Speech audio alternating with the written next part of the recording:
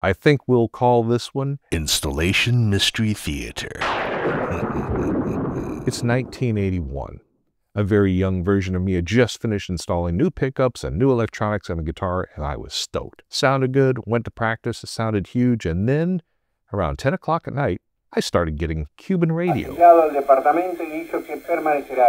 It turns out I had a cold solder joint. Cold solder joints are really deceptive because when you look at them, they look solid, it feels solid. Electrically, it's not a solid connection. It sometimes acts like an open, it sometimes acts like a high-value resistance. When you're soldering, make sure you have good heat during the whole soldering application, and then wait until it cools before you move anything. You should have a shiny finish. If it's dull or mottled, you have a cold solder joint. Okay, so what are our takeaways? Just because it looks solid doesn't mean that it is electrically solid.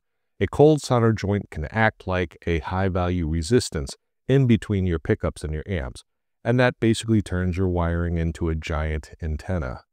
So if you're getting weird hisses, noises, crackles, pops, buzzing, or in my case, Cuban radio, go back and look at your soldering.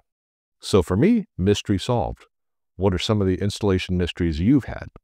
Till next time.